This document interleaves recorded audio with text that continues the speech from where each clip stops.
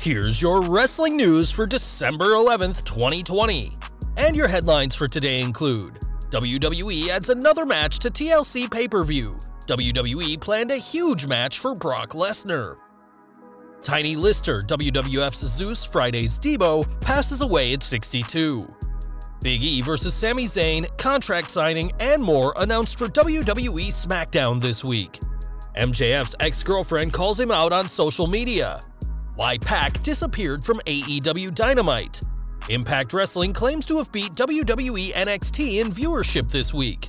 Vince McMahon buried Dolph Ziggler to rib on WWE Hall of Famer. Very interesting dream match proposed for AEW and Impact Wrestling partnership. WWE upset about Snoop Dogg appearing for AEW, already facing consequences. How often Sting will appear on AEW Dynamite? What is Ronda Rousey doing these days? And more. We are kicking off today by looking ahead to WrestleMania 37, as it was recently reported that the biggest show of 2021 is taking shape, but that may not be the case. According to WrestleVotes, several big matches were considered for the show, including Roman Reigns vs. Goldberg, a match that both men recently teased on social media, and one that was booked for WrestleMania 36 before the Tribal Chief took his hiatus. The same report also indicated that Edge vs. Randy Orton is still the plan, and though he's not even with WWE right now, the company is planning for Brock Lesnar to return on the road to WrestleMania to set up a WrestleMania triple threat match between the Beast, Drew McIntyre, and Keith Lee. However, it now looks like these matches may not be in the works after all, as Ringside News are saying they've contacted officials in WWE about the rumored matches, only to receive several hell no's, and are noting that these matches haven't even been pitched or brought up in meetings. Whatever the truth may be, WWE has a long way to go before WrestleMania 37, and with earlier reports that the company hasn't locked down any matches or winners for next month's Royal Rumble, the company has a lot of work to do between now and March next year. We are looking ahead to TLC next, as the final pay-per-view of 2020 has another match confirmed. It's been confirmed that Raw Tag Team Champions The New Day will put their titles on the line against the Hurt Business's Shelton Benjamin and Cedric Alexander, but no stipulation has been given for the match. This news comes after reports that Big E is expected to be challenging Intercontinental Champion Sami Zayn at the show, which could be confirmed on tonight's SmackDown. The Hurt Business have secured some wins over The New Day in recent weeks, and we'll have to wait and see whether they can do that again with the titles on the line next Sunday. We've got some sad news to report next, as Tiny Lister, known as Zeus in WWE, has died at the age of 62. TMZ reported that law enforcement was called to his Marina Del Rey apartment just before 3 p.m. yesterday, and currently, no cause of death has been revealed. In wrestling, Zeus starred alongside Hulk Hogan in 1989's No Holds Barred movie before joining the WWF for a handful of matches between August and December that year. Later joining WCW as Z-Gangsta, part of the Alliance to End Hulkamania, Zeus would compete in the much-maligned Doomsday Cage match at Uncensored 1996, which saw Hulk Hogan and Randy Savage defeat a total of 8 opponents. Lister had a prominent career in films also, as he had an important role in the 2008 Batman movie The Dark Knight, and also appeared in The Fifth Element, Jackie Brown, and dozens of other films. Also appearing in music videos for the likes of Michael Jackson and 50 Cent, Lister truly had a wide career in entertainment, and we extend our condolences to his family and friends at this sad time. Over to SmackDown next, as some big plans and matches have been made for tonight's show. On WWE.com, it's been confirmed that Big E will face Intercontinental Champion Sami Zayn, whilst Dolph Ziggler will take on one half of the SmackDown Tag Champions, Montez Ford. Carmella and SmackDown Women's Champion Sasha Banks will also sign the contract to make their title match official at WWE TLC, and we'll have to see how this show goes on the road to the final pay-per-view of 2020. Over to AEW next, and MJF is pretty ruthless on Twitter, even dissing a crying child and telling a talented artist to cut off their hands, but he probably didn't expect a recent Twitter exchange with an ex-girlfriend. When one fan tweeted a drawing of MJF as a James Bond villain holding a cat, MJF shot back saying, "I hate cats," prompting Alley Cat, who he used to date, saying, "Yeah, we know." The two broke up in June 2019, and Alley Cat has claimed that she moved into a new state with no family and friends for MJF, only to be given the cliché line from MJF, "I just can't be in a relationship right now." Temporarily left homeless with no money in a strange city, it's clear that Alley Cat isn't ready to forgive the Inner Circle member, and this is one Twitter spat MJF would rather forget. Speaking of AEW, Pac returned to Dynamite after months away, but after a couple of weeks, the former WWE Cruiserweight Champion has disappeared yet again. It turns out that Pac has gone back to the UK for the holidays, which was first reported by Bodyslam.net, and that's why we haven't seen him on Dynamite recently after realigning with Penta and Phoenix. The rumored plan is for the reunited Death Triangle to feud with Eddie Kingston, Butcher, and Blade, though Penta's recent leg injury could throw a wrench into those plans.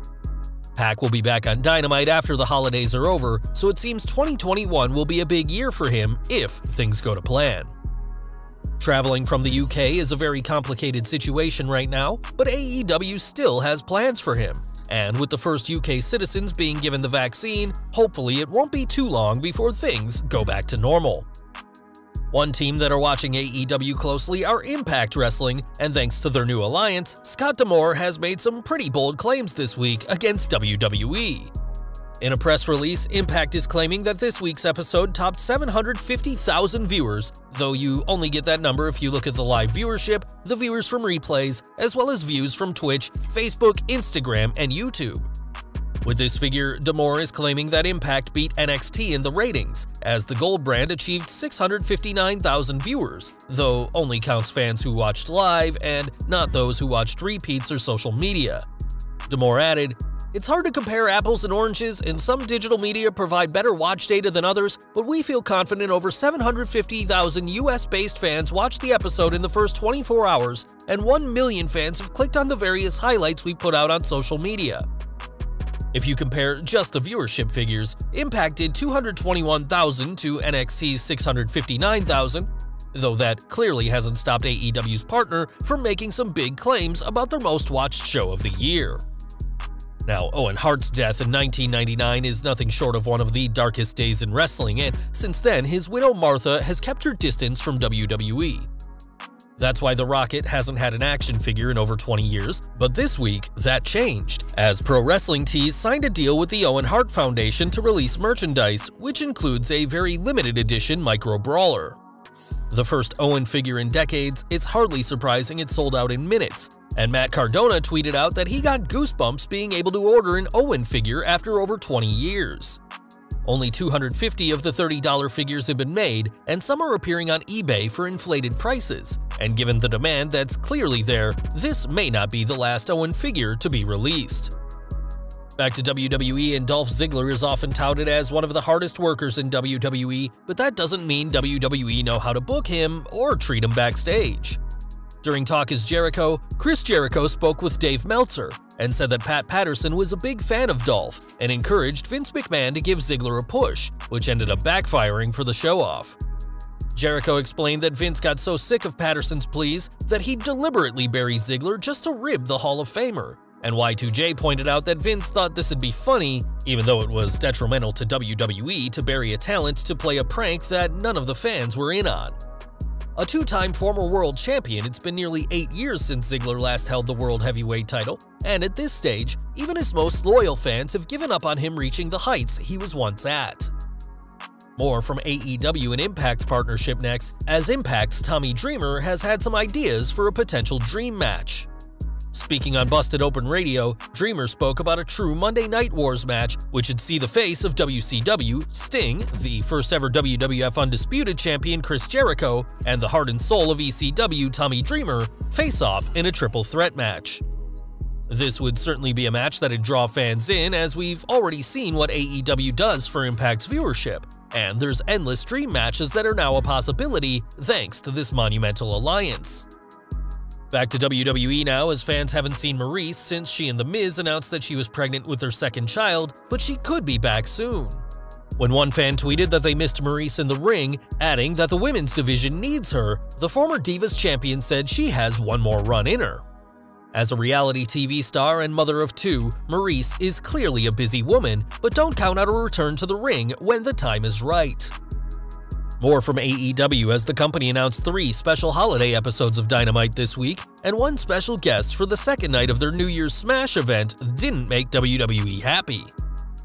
On January 6th, AEW will host Night 2 of their New Year's Smash, which will include an appearance from Snoop Dogg, much to the ire of WWE. During Wrestling Observer Radio, Brian Alvarez noted that there are people in WWE who aren't happy at all about AEW using Snoop, who will also work as a judge on TNT's Go Big show alongside Cody Rhodes. The news of Snoop going to AEW was quickly followed up by WWE pulling all of Snoop's crossover merch with The Undertaker from WWEshop.com, and now if you search for Snoop Dogg on the site, it asks if you meant Dong, which, no, we didn't. Whilst several fans saw pulling the Snoop merch as retaliation from WWE, that isn't the case, as it's now being reported that the line was only available until December 6th, and whilst this happening alongside the Snoop AEW story is bad timing, it wasn't related. Even so, WWE aren't happy with Snoop going to AEW as part of their New Year's special, and who knows when, or if, we'll see the rap legend back on WWE programming after this.